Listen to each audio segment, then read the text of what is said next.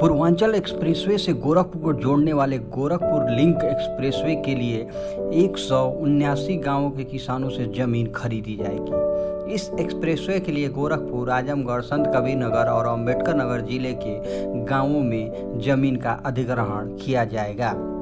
इसमें गोरखपुर जिले के 87 गांवों के किसानों की जमीन अधिग्रहित की जाएगी। उत्तर प्रदेश एक्सप्रेसवे औद्योगिक विकास प्राधिकरण ने जमीन अधिग्रहण की प्रक्रिया शुरू भी कर दी है। अब तक इन चारों जिलों के 9,304 किसानों की जमीन को अधिग्रहण कर लिया गया है। करीब 2500 करोड़ की लागत से बनने वाले 91 किलोमीटर लंबा यह लिंक एक्सप्रेसवे गोरखपुर के जैतपुर से होते हुए अंबेडकर नगर में पूर्वांचल एक्सप्रेसवे से मिलेगा। इसके लिए गोरखपुर, आजमगढ़, संत कबीर नगर और अंबेडकर नगर के 179 गांवों की करीब 1018 हेक्टेयर जमीन का अधिग्रहण होना है।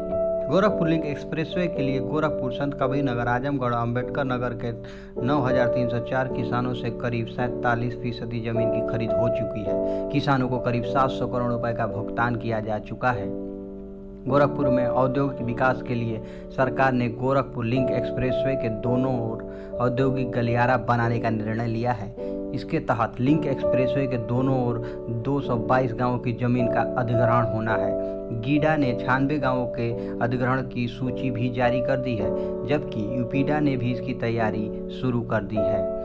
गोरखपुर लिंक एक्सप्रेसवे के ओएसडी ओपी पाठक के मुताबिक शासन स्तर पर इस संबंध में बात हुई है और जल्द ही अधिसूचना जारी होने की संभावना है।